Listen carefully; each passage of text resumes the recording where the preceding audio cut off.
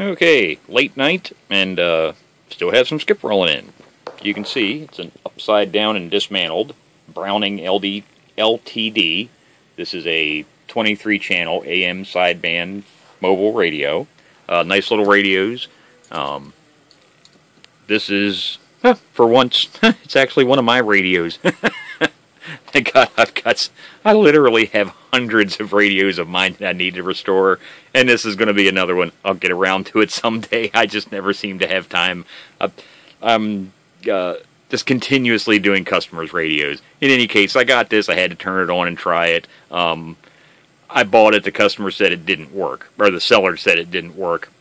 It actually does. It's just the channel selector switch and the controls were so absolutely filthy that nothing was making contact. I mean, just going like this several times, you know, across a couple of the channels, brought reception and transmit back in, and then the volume, the squelch, actually everything, the RF gain control, the clarifier, everything was just nasty. So I cleaned all of it. That's the only thing I've done to it, and actually the cover will eventually go back on it shortly. It'll get stuck up on the shelf, and hopefully before I die, hopefully, you know, within the next 50 years, I'll actually get to restore this, because it's actually in fairly nice shape. About the only thing I really need to do is re-gold plate the knobs, which I can do. I've got my Pace multi-process desoldering machine, has a built-in supply for doing plating, so I've got the gold plate solution, so I'll re-gold plate the knobs.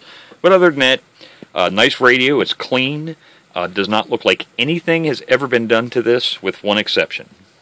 And it's the first thing I always see in most radios, right here and right here.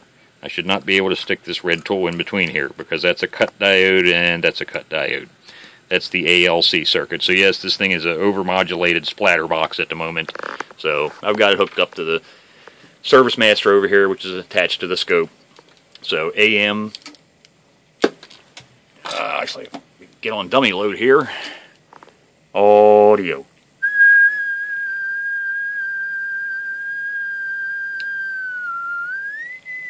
So yeah, it's a boxcar in full, and switch over to sideband, audio.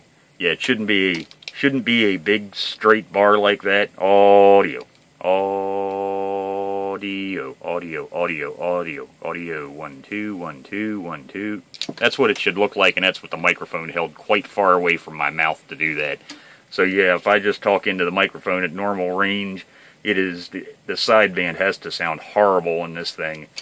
So yeah, those diodes will get replaced. Other than that, basically it needs a cap job. I'll probably clean the relays, but other than that, it looks like a nice little radio. I got it really cheap. You know, I always keep my fingers crossed on anything crystal synthesized, that I don't have to replace the crystals. Advantage, sideband radio, every crystal has a trimmer. So hopefully if they're out of tolerance, I can get them back into tolerance. If not, you know, I'll just have to order some custom crystals for it and replace them. But otherwise, now I might actually stick this one off to the side close to the bench and just force myself to actually, Christ, it's probably been over a year since I actually rebuilt one of my own radios, so maybe I'll make this the next one, because I do like Brownings. These are nice radios. They have a push-pull audio output, good sounding radios if properly set up and not clipped. So look for a future installment on this one, hopefully before I die.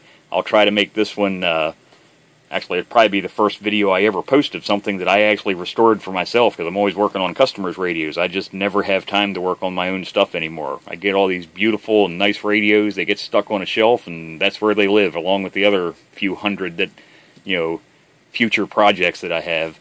So hopefully a future video to come shortly.